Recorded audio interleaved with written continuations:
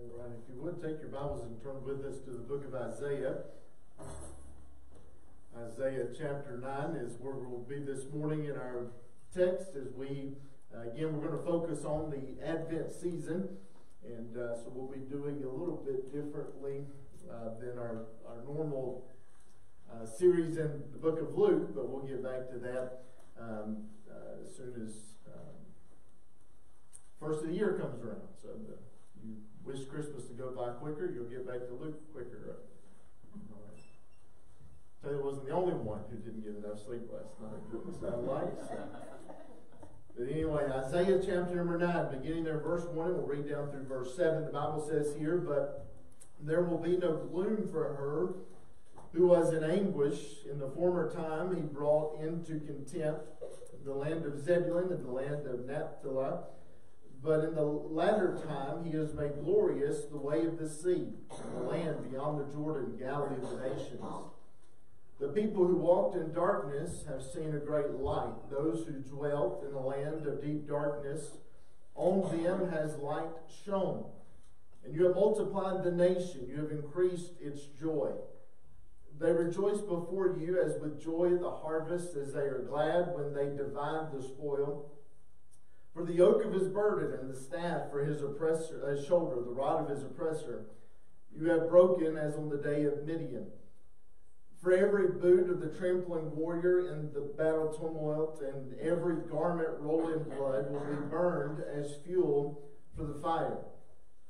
For to us a child is born, to us a son is given, and the government shall be upon his shoulder.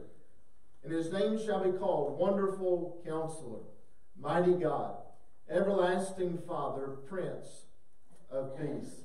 Of the increase of his government and of peace there will be no end, and on the throne of David and over his kingdom, to establish it and to uphold it with justice and with righteousness from this time forth and forevermore. The zeal of the Lord of hosts will do this." Let's go to the Lord in prayer. Father, we thank you again for this wonderful opportunity to be able to stand and proclaim your word to us this morning. We're thankful for those that are here. Those that are watching at home online, God, we just ask that you would just minister to us. Lord, that you would drive deep within us a conviction of this hope that we have in you because of your birth, Lord, but also certainly because of your death and resurrection and because of the second coming that we look forward to, that we've already read about this morning. God, we ask that your will be done. For us in your Son's precious and holy name we pray. Amen. One of my favorite things to do around this time of year is to aggravate Camille by dropping her hints along the way of what I've gotten her for Christmas. And sometimes I'm dropping hints because I really hadn't gotten her anything yet, and I'm trying to make it seem like I'm on the ball and having things done, but she cannot stand surprises. And so the whole time I'm making hints or talking it up about how she's going to really enjoy this present, and it's really eating at her, and she wants to know. And then we get to Christmas morning, and she goes to open that box, and it's a vacuum cleaner. And what a great husband I am to make sure that my house is clean. She has the right tools. But the process of that, and it's not always a vacuum cleaner, okay? It's only a vacuum cleaner when she actually asks for a vacuum cleaner, and then I'll be glad to oblige that. But the process of that, I enjoy building up the hope and the anticipation of what Christmas morning is going to be like. And that's essentially what Isaiah is doing here in Isaiah chapter number 9. Isaiah 6 is a familiar passage to us. We understand that Isaiah has received the call of God to go and to become one of his prophets, to become a proclaimer, to be the mouthpiece of God to his chosen people Israel, to kind of help them get on and stay on the right track. In Isaiah chapter 7, Isaiah tells Ahaz that there is a Messiah that is coming. There is a prophecy of the birth of Jesus there in Isaiah 7. In Isaiah chapter number 8, Isaiah prophesies of the coming Assyrian invasion. And as you study Isaiah's ministry, all you really have to do is look at Isaiah 6. You understand that Isaiah was not being sent somewhere to preach where everybody was just going to fled the altars and agreed with what Isaiah had to say. They weren't particularly excited about the prophecies that he would proclaim. And Isaiah 8 is no different than that. He tells them, look, there is coming a time where you are going to once again be invaded. You're going to lose your freedom. You're going to lose the things that you've enjoyed. But he tells them, look, if you would just trust in God, if you would have faith in him, you're going to come to the other side of that. And that's what Isaiah 9 leads us to. As you read the first 5 verses here, you see Isaiah promising that there are some good days ahead for the nation of Israel. As you look at those promises, first one in verse 2, the people who walked in darkness have seen a great light. In verse 3, that you have multiplied the nations, you have increased their joy. Verse 4, the yoke of his burden and the staff has been broken. Verse 5, every boot of the tramping warrior in battle turmoil has been rolled and will be burned in the fire. We're going to look at those more closely. All of those promises, though, are contingent upon what he says in verse number 6. For to us a child is born. To us a son is given, and the government shall be upon his shoulders, and they shall call his name Wonderful Counselor, Mighty God, Everlasting Father, Prince of Peace. He goes on to describe his rule. So Isaiah is saying, look, there are better days that are coming to you. But those better days are contingent upon the birth of the Messiah that would come and live his life, who would come and die in their place, who would come and resurrect and ascend into heaven again. That is the only way that these better days are truly ahead for the nation of Israel. And so Isaiah is building their anticipation, their hope, that better days are coming because of the Messiah that he would prophesy about and others throughout the Scriptures. And so our understanding this morning is that you and I have a similar hope, that we can enjoy these blessings now because the fact that Christ was born in Bethlehem. That's why we celebrate this season. But that hope is not just contingent upon the fact that Christ did come, but it is also contingent on the fact that he is coming again. And so our hope is to build, and there's no pun intended when I say my hope this morning, okay? Actually, there's a lot of pun intended in it. I had several times throughout my notes to see how many times we'll catch it today. But my hope this morning is to show us how we can build our anticipation for these promises, but also enjoy them now. So the first promise that he gives to them, the first promise of hope, is that they have the hope of living in the light. The hope of living in the light. Drawing your attention back to verse number 2.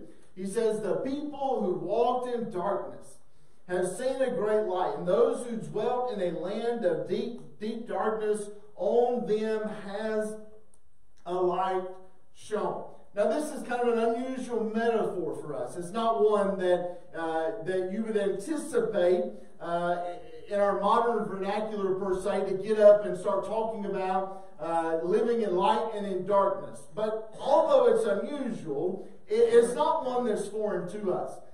It's commonly referred to, even in non-Christian circles, for light to be associated with good and for dark to be associated with evil or with bad. You've heard the statement that nothing good happens after midnight, they may say. For me, I say nothing good happens after 9 o'clock, because it's time for me to be in bed. So anything happening after that is not good.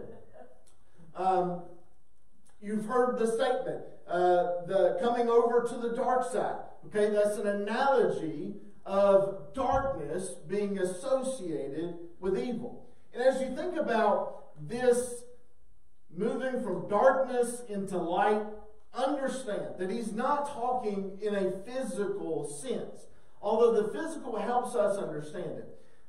If you've been in a situation where your power's been out for a long time, you understand the importance of light. You understand the good thing that light brings. If you've been in a dark cave for a while, you understand that although surprising at first when you come out of that, how much more beneficial it is to have light. So he's referring to this in a spiritual sense. And we understand that spiritually, the darkness is referring to the dominion or the kingdom of Satan.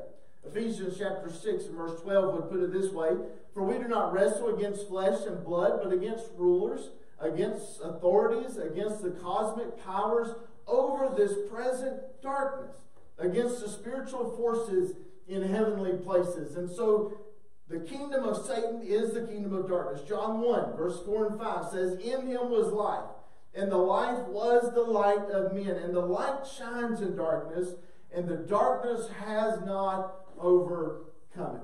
And so Jesus, in his own words, said that I am a part of the kingdom of light, bringing light into the world. So you'll stay with me. We're going somewhere. I promise you with this. You may say, "Brother Daniel, maybe you didn't get enough sleep last night." But I promise you, I got enough sleep. I got up like Fox told me to when my body said to. So I think we're good, okay? If you guys are good, I'm good. We are headed somewhere here. The promise of living in the light. What Jesus did when he came to this earth and born in a manger, celebrated on Christmas Day, and then through his life, through his death, and through his resurrection, allowed us to transfer our membership, our citizenship from the kingdom of darkness into the kingdom of light. What difference does that make? Well, light exposes evil. It is God's good grace to us that he allows us to see the choices that we've made that have fallen short of God's expectation. But it's also God's good graces that allows us to see that those choices are what is causing the death in our lives. It is those choices that we're making that is causing the frustration that we might have experienced, or the gap that we feel between us and God. And so when we're in the kingdom of light, we begin to see things for what they are, as being either good or bad, as either appropriate or inappropriate, as something God wants from us, as opposed to something that God does not want from us. So light exposes things. Light helps us to see God more clearly, to see his righteousness, to see his holiness, to see what he desires for us in our lives. And this promise, this hope, is that although we are living in a presently dark world, we have glimpses and glimmers of light that helps us see the difference. It also helps us to understand that, man, we're still living in a season of darkness. The death and disease are still rampant today, just like it was in Israel's day. That we still have to live with the results of the fall. That we still have to live with what in our minds seems like evil conquering light, where evil seems to reign rampant and goes unpunished. Can I remind you this morning that because Christ is coming back, that we have a hope that God is still going to win in the end? We have a hope that all of the evil we see in this world is going to be put to death permanently. We have a hope that we are going to one day live for eternity and not have to deal with death and disease. We have a hope that one day we're going to live in a permanent kingdom of light where there is no evil and there is no results of evil. That's the hope that Isaiah was building for them. But there's also the hope that they are living and can live a life of confidence. In verse number 3, he says this: "You have multiplied the nations." Now, who is that you? That you is God. So as Isaiah is writing, he's kind of balancing between talking to them and talking to God. That you is God. You have multiplied the nations, a direct fulfillment of what God promised to the children of Israel through Abraham in the book of Genesis, that he would bless them, that he would create a great nation, and the descendants would be far more than any of us could count or number. Isaiah chapter 9 tells us that in Christ, when he is born, remember all of this is pointing downward towards verse 6, "For unto us is born," that in Christ, that promise is going to be completely fulfilled. That God is going to create and form a group of people that hopefully we all are a part of this morning that will worship Him for all of eternity. And that people will include people from every nation, every tribe, every tongue. And Isaiah's prophecy here is that God is surely going to fulfill that. That's why we're still here, is because that promise is not yet completed, but it will be. But this is not just a reminder that we can live in confidence that God will fulfill that promise, but we can live in confidence that God will fulfill every promise He's made to us. Do you think there was any part of the nation of Israel in this day that looked around at their present condition, looked around at the coming Assyrian invasion and said, I just don't see how God's going to do that? Just me? Am I the only one that can understand how they would question that? How are we going to survive all of this? Man, we've been through this over and over and over again. We should just give up and become Assyrians ourselves and forget about all this Israel stuff because we keep finding ourselves back here. Can I ask you today, is there a part of your life that you read these promises of God, you listen to me pontificate about how good God is and all the blessings that God has promised to us, and I can say that that's going to happen, and you say, brother, I just don't see how God can bring all of that to fruition. But yet you fast forward to the nation of Israel's history, for unto us a child is born. The Bible tells us in the beginning of the New Testament, in those opening Gospels, that God fulfilled that promise. And that through the blood of Christ, He is creating a nation from every nation, group, tongue. That includes us. We're not Israelites. We don't speak Hebrew. So we're a part of the promise of God being fulfilled. And if that can happen, don't you think the second coming of Christ can happen? Don't you think that's just as much of a reality as the first coming? Isaiah is building up their hope, their anticipation, in their confidence of the fulfilled promise of the Lord Jesus Christ. And we should be confident as well. So we've seen that He's allowing them to experience the hope of having these promises fulfilled and giving them the hope that we can live in the light as opposed to living in the darkness. But He also encourages them to have the hope that they can live in freedom. If you look at verse number 4 with me, Isaiah says, for the yoke of His burden and the staff of His shoulder, the rod of His oppressor, you have broken as in the day of Midian. Now, we were not too long ago in our Sunday school time in the story of Midian with Gideon and the great conquering that God allowed him to experience with very little help from Israel's side. And just place yourself just for a moment in Israel's day at this time. Isaiah, man, you just told us that Assyria is coming.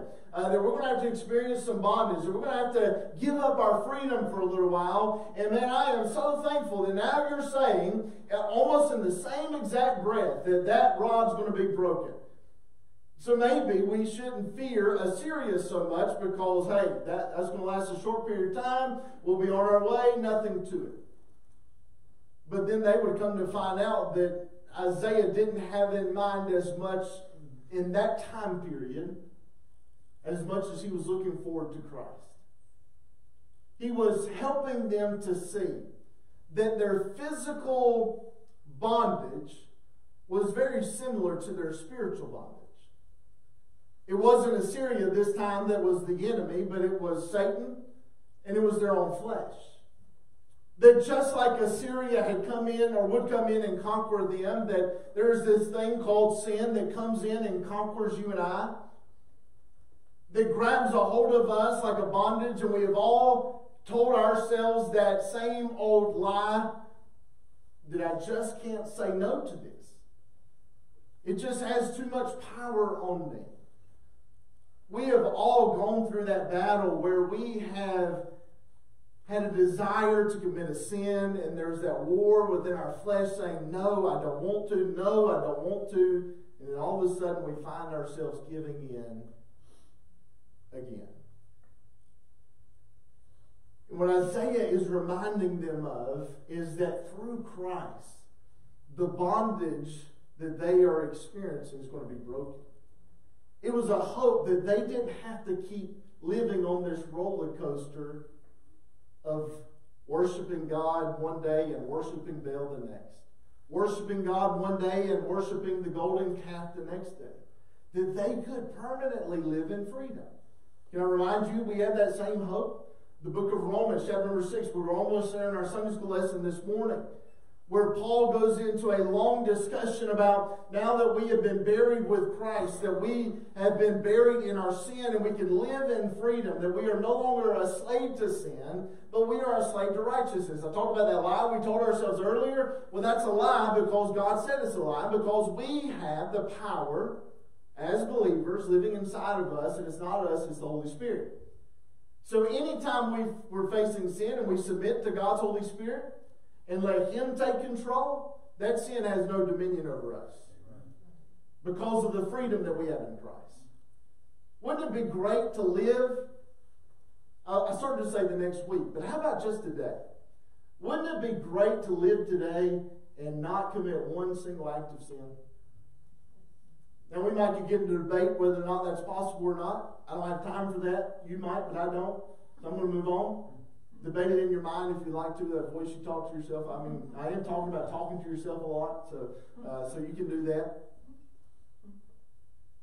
Wouldn't it be great to not only do that, but it would just be good to live this whole day without feeling guilty for something we did 6 years ago. To not feel shamed over choices we've made in our past. But can I tell you, we have hope that that is a reality today because of what Christ has done for us. Because of what the Bible reminds us of, that if we confess our sins, He is faithful and just to forgive us of our sin and to cleanse us from all of the unrighteousness, where He has promised not to remember our sins, not to bring them up to our charge again, where we can say no to sin when we are living under the power and the presence of the Holy Spirit of God in our lives, that we can have that hope. And I'm going to remind you of all of this at the end, so don't feel like if you miss it now, you're going to miss everything. But can I remind you today that as a believer, there are still going to be times in your life where you still sin, and you listen to a sermon like this and say, man, Daniel, I really wish that was my experience. Daniel, I really wish that I could live guilt-free the way you're talking about. I really wish that I could live shame-free. That I could live sin-free. Listen, I know that we're still living somewhat under the kingdom of darkness because of the present fallen world we live in. But can I remind you today that there is a second coming of Christ, where for all of eternity, we'll never commit one act of sin as believers. Did you hear what I said? For all of eternity, we'll never commit one act of sin. For all of eternity, you'll never even be tempted to do evil. That may mean your neighbor's not going to be there with you. I don't know. Just trying to see if you're awake. That for all of eternity, you'll never remember the sin you committed here in this life. You'll never live with the shame of choices you made. For all of eternity, you'll bask in the glory of Christ, the mercy of Christ. And for all of eternity, you'll worship Him. That's the hope we have today. The final hope that he points out here kind of goes right along with our Sunday school lesson this morning. And so if you're like, I don't see the connection, that's because you weren't in Sunday school. So you need to join us in Sunday school. So we see here the hope of living in peace. Number one, hope of living in light. Number two, living with confidence. Number three, living with freedom. And finally, living in peace. I draw your attention to verse number 5. Isaiah says to the people, for every boot of the tramping warrior in battle turmoil and every garment rolled in blood will be burned as fuel for the fire. Now, I think we can kind of understand why they would no longer need garments that were dripped in blood. They're of no use anymore. Let's get rid of them. But ask yourself the question, why would every boot of the tramping warrior need to be burned in the fire? Don't they need those again? Not if there's no more war.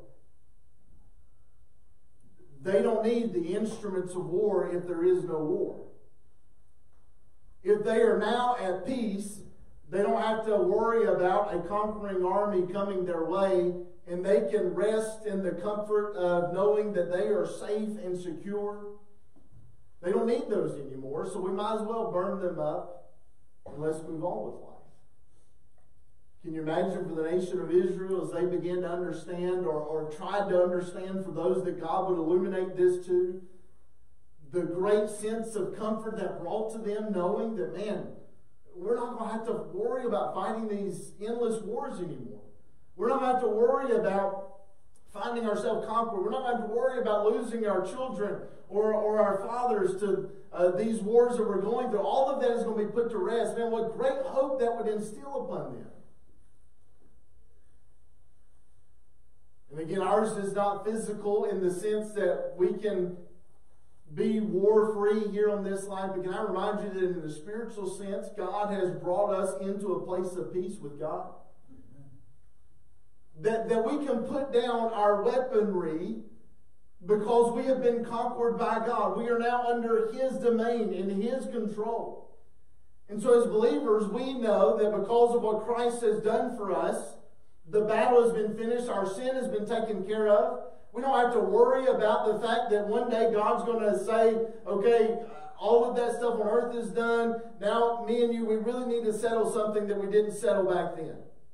No, it's already settled. The battle has already been fought. The victory is won. And so that allows us to have peace with God, knowing that it's never going to be brought back up again. We don't have to worry about being caught or found out, because it's already been taken care of. We can live in peace with others. The book of Romans would also encourage us that as much depends upon us to live peaceable with all men. And when I understand the great grace that God has bestowed upon me, man, it's a lot easier to bestow grace upon you when your sins fail in comparison to mine. We can live at peace with ourselves, knowing that it's not dependent upon us, it's all dependent upon Christ. Knowing that when our hope is in Christ, man, this life may be stormy around us, but we know that God has us and everything is okay. And we can rest in that relationship. We can be at peace when the world is in chaos. Now, to draw all of this together, I'm going to go back to the illustration I used kind of in the beginning and just ask you to think about a time where you were eagerly anticipating Christmas Day. That, whatever it is, and I almost gave away somebody's Christmas present because I was going to say something that I know somebody's getting. I better not do that. And all of you are going to be wondering, is it me? Does he know what I'm going to get? See how that works? Whatever it might be, you were hoping to get it, man. You just knew that you were going to get the best they had. You were going to be like all your friends. You were finally going to be the cool kid on the block. For those that grew up on city blocks. And then you get to Christmas Day and you unwrap it, and it wasn't what you thought it was. Instead of the name brand shoes, you might have gotten the knockoff shoes. Instead of what you thought was in the box, it was something else. Or maybe you saw the box and thought that it wasn't what you wanted, and then opened it up and it was actually what you wanted. You had that feeling in your mind of anticipation. It is my firm conviction today that the people that are frustrated with the Christian life are frustrated because of what we're talking about this morning. They've been promised peace. They've been promised victory over sin. They've been promised freedom from shame and guilt. When they go home and it's just them by themselves, those feelings of shame and guilt keep popping up. Monday morning, walking into work, that same old problem that has caused you to lose your temper for years is there to cause you to lose your temper once again. That old nagging sin that has been a part of your life for so long that you've asked for freedom from is still a temptation. It is still there. That relationship that has been broken, that you've heard how God can repair, is still broken. And as people have begun to open the box of the Christian life and all these promises that have been made alongside of it, and while you've experienced some of it, you haven't experienced all of it, there can grow a deep sense of not hope, not anticipation, but of great frustration. Can I remind you today that the story's not finished? For Israel, they were encouraged to look forward to the birth of Christ with hope because of what that birth would mean. But when Jesus came, they missed it. Why did they miss it? They missed it because they were looking for something different than what they had been told to look for. They were looking for an earthly kingdom, and Jesus didn't come to do that. He came to formulate a spiritual kingdom. And I'm convinced today that we're missing the point of what God wants to do in us because we've expected Him to make life perfect for us now. But that's not what God has told us. God has told us clearly in His Word that there is a second coming where God will once and for all put an end to the kingdom of darkness. Where God will once and for all wipe away all sadness. Where God will once and for all wipe away the effects of our sin. Where God will once and for all allow us to live in the kingdom of light. But that day's not here yet. That day has not come. And while we can experience these promises now and enjoy them now, it will not be our eternal experience until the second coming of Christ and that final victory is won. So as Isaiah encourages them to look forward to the birth of Christ in hope, can I encourage you to look back to the birth of Christ with hope? Knowing that all of these good promises Isaiah mentions that it can be a part of our experience now. But can I encourage you with greater anticipation to look forward to the second coming of Christ, when all of these things will be once and for all made an eternal reality for you, for me, and for all the believers in the earth, as God will bring together that kingdom that He has promised to us. Let us not miss what God wants to do because we're looking for God to do what He has not promised us He's going to do. Would you bow your heads and close your eyes with me as I